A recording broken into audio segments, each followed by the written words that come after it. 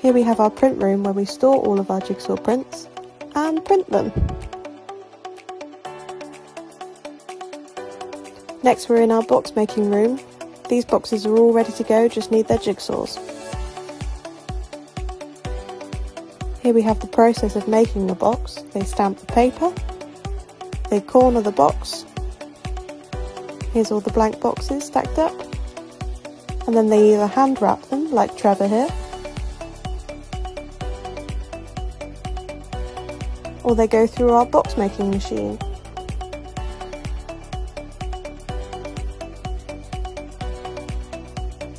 Next we're on the jigsaw puzzle floor.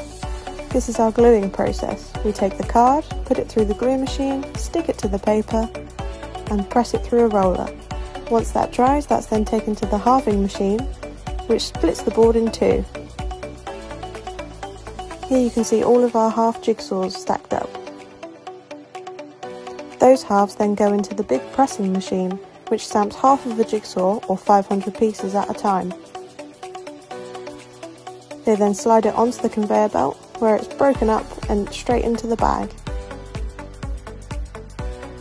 For puzzles smaller than 1,000 pieces, we break the jigsaws by hand.